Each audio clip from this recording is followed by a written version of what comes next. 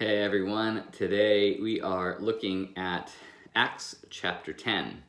But before we can dive deep into Acts chapter 10, we actually need to rewind all the way back to Acts chapter 1. You'll remember in Acts chapter 1 that the disciples, after Jesus' death and resurrection, have been hanging out with Jesus and he's been teaching them many things. And the disciples approach Jesus and they have this question about when Jesus is going to restore the kingdom of Israel. And as we looked at last week, Jesus is not interested in answering that question. So he doesn't. Instead, he says, that's not for you to worry about. Mainly because it's kind of the wrong question.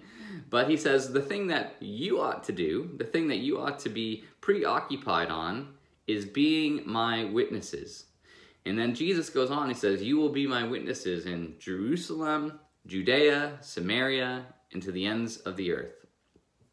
So Jesus wants his disciples not to be preoccupied when this world, or at least their world, is going to be fixed and made right again, but he gives them a mission, a purpose, a job to do, and that is, wherever they find themselves, that they are to be his witnesses. They are the ones to go out and spread the good news that Jesus has risen from the dead.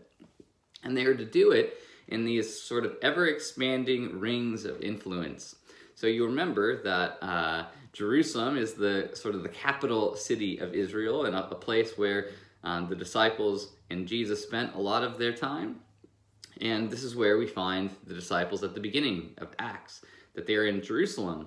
And they are to be his witnesses there. Now, we do see exactly that. You flip the page to Acts chapter 2, and the disciples receive the Holy Spirit, and they begin speaking in other languages. And Peter gets up, and he preaches this sermon in Jerusalem. And many people from all over the world hear what the good news about Jesus is in their own language, and many of them put their faith in Jesus and become followers, which is really exciting, right? Now, this seems really good, and the disciples continue to live and preach in Jerusalem. They're fulfilling that part of the bargain, but there's a problem. They haven't expanded any further out than that first circle. So remember, Jesus is saying, you're to be my witnesses in Jerusalem, Judea and Samaria, and to the ends of the earth. So the question is, what do those things mean? Well, Jerusalem is obviously where the disciples chose to take up residence, at least in the very beginning of their mission. It's the center of Israel, the capital city. But what is Judea and Samaria? Well, Judea is the what we might constitute as the country at the time. So it wasn't called Israel because the Romans had invaded Israel and conquered it and sort of redivided it. And so the new name was called Judea. So Judea is kind of like the region or the country of what we might say is Israel, more or less. And so Jesus says, you're to be my witnesses in your city, in your country.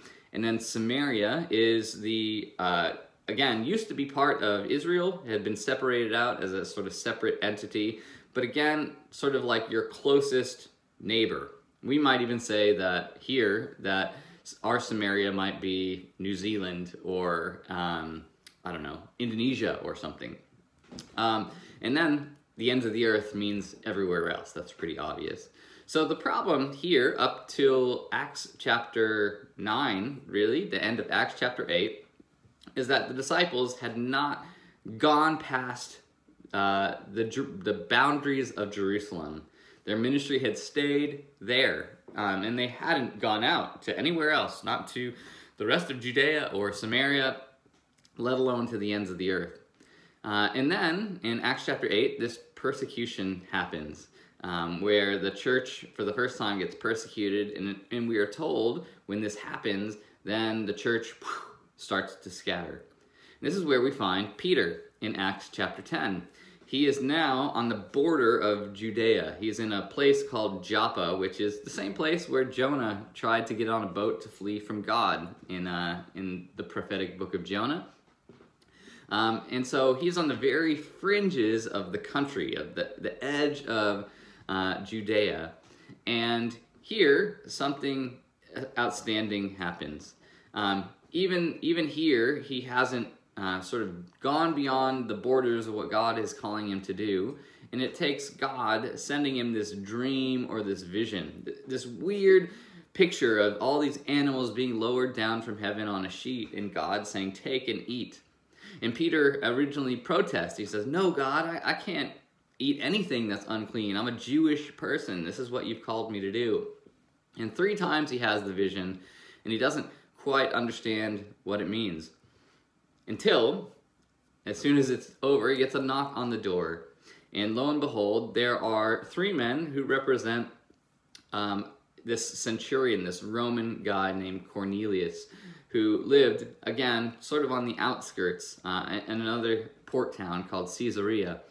And this man he was a God-fearer. He believed in the God of the Jews. He prayed. He gave generously to the poor. And he wanted to know more. And so he had a vision telling him to go find Peter. So he goes, sends men to find Peter. Peter eventually goes back and visits with Cornelius, and he realizes what the meaning of his dream is.